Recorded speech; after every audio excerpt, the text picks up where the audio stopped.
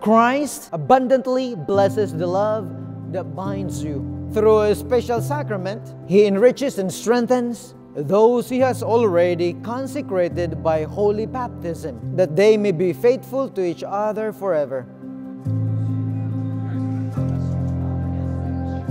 Christopher, there are many YouTube hockey videos of you coming over and protecting your teammates, and I know for a fact that you will do the same with Taylor's heart. Chris is a very tough guy, but that wasn't apparent the night you asked if you could marry my daughter, and you were sobbing like a little baby telling me how much you loved her. The last thing you'll just have to accept is that even though you're a Hall of Fame UDEL hockey player, you will always be the second best athlete in the relationship. To be real, Chris, you are a winner. You do great at everything you set your mind to. And tonight you have won the grand prize, our beautiful daughter.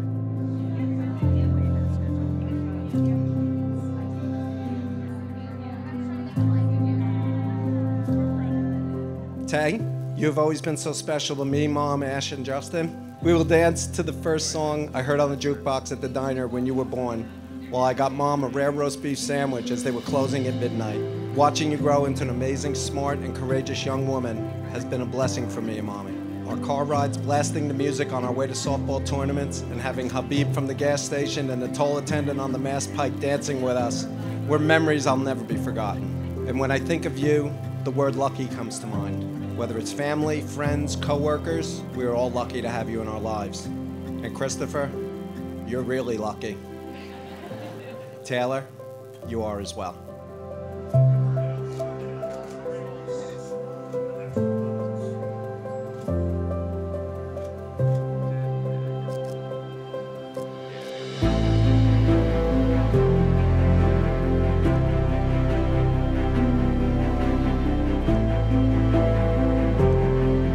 This love with which you join your hands and hearts today never fail, but grow deeper and stronger as the years goes on. And if a true love and unselfish spirit of perfect sacrifice from each of you may guide every action of yours, you can expect the greatest measure of earthly happiness allotted to every Christian couple.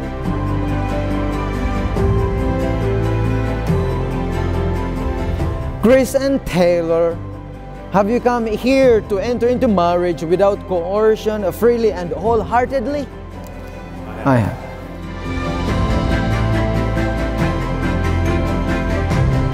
I, Chris, take you, Taylor, to be my wife. I promise to be faithful to you in good times and in bad, in sickness and in health, to love you and to honor you all the days of my life. I, Taylor, take you, Chris, to be my husband. I promise to be faithful to you in good times and in bad, in sickness and in health, to love you and to honor you all the days of my life. What God joins together, let no one put asunder. Taylor, receive this ring as a sign of my love and fidelity, in the name of the Father, and of the Son, and of the Holy Spirit. Grace, receive this ring as a sign of my love and fidelity, in the name of the Father, and of the Son, and of the Holy Spirit.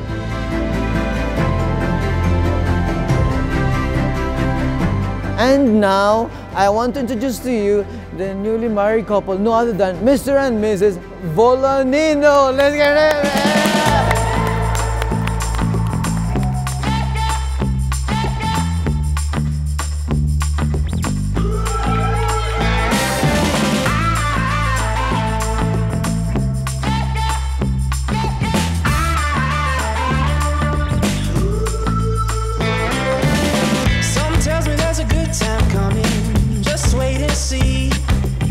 You got to put a little faith in something, might as well be with me.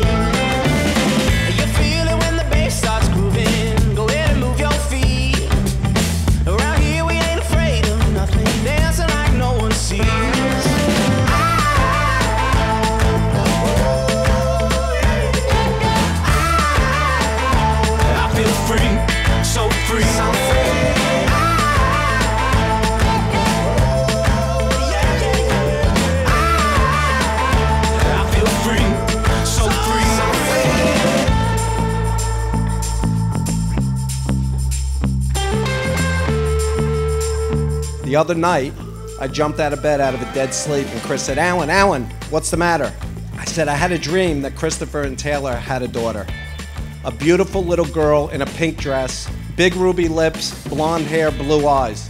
Chris goes, so what's the problem? I said, she had Christopher's personality. In closing, we cannot wait to observe your journey ahead. God bless your gift of love for each other every day. And it's time to party.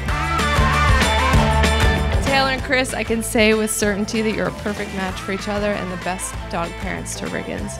I'm so lucky to have had the privilege to watch your relationship grow, evolve, and blossom over the last 8 years. What I wish for you both on your wedding day is not a perfect life, but that the love you have for each other today will lift you up and guide you through all that comes your way as a married couple. I'm so happy to finally have a real sister, because Chris acting like one at this age was starting to get weird. Congratulations. Obviously, I love both of you. I've loved both of you since I met you.